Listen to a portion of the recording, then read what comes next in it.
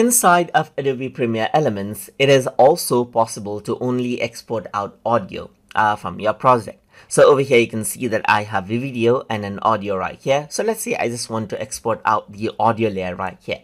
In that case, you need to go around onto export and share right here. Then you can see that audio is an option. And once you go around and do that, you can go around and choose the audio format of your choice. So let's say I'm going to go around and select AAC right here, and you can go around and choose the quality of the audio right here.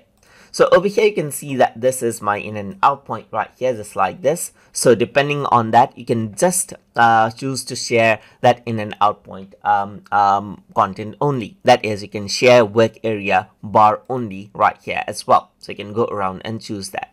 So over here, I'm going to go around and say audio export right here.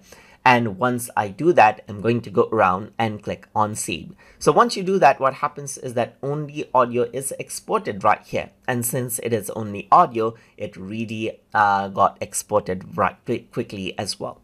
So if I were to go around and double click on the audio, I can choose the media right here.